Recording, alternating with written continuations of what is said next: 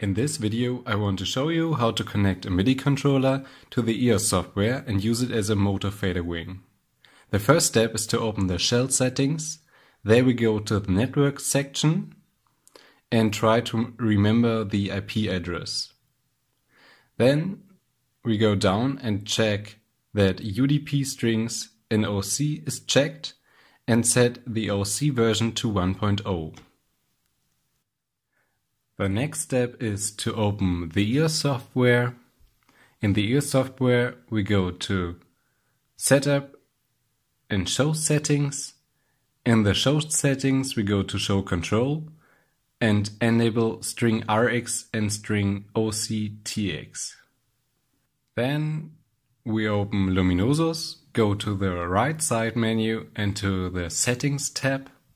And in the connection to Eos settings, enter the IP address from the shell settings.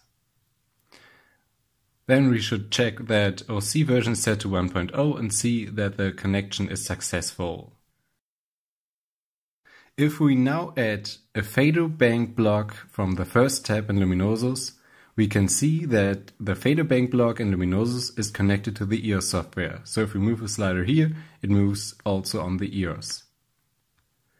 The next step is to connect the MIDI controller to Luminosus, and we do that by opening the right side menu, go to Settings and there to the MIDI section. We tap Map MIDI to control once, then touch the slider in the GUI and then move a slider on the MIDI controller.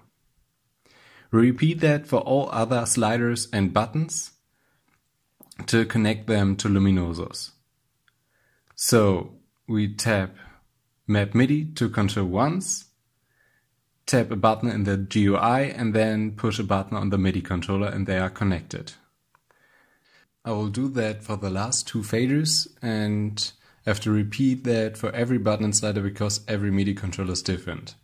But now we can see that the MIDI controller is connected to Luminosus, and if I move a slider on the MIDI controller it moves in Luminosus. And because Luminosus is connected to the Eos, it also moves in the Eos software. You can still use the sliders in the GUI of Luminosus, and the motorized faders on the MIDI controller react correspondingly, and of course you can still use the faders in the Eos software. The last step to have a fully functional MIDI controller is to connect the page up and down buttons, and we do that by tapping Map MIDI to control, push the plus button in the GUI and then push a button on the MIDI controller. We repeat that for the minus button and can then switch the pages with the buttons in the bottom right on the MIDI controller. Of course, the motorized faders are jumping to the right positions when you change the page. Yeah, thank you for watching. I hope this software is useful for you.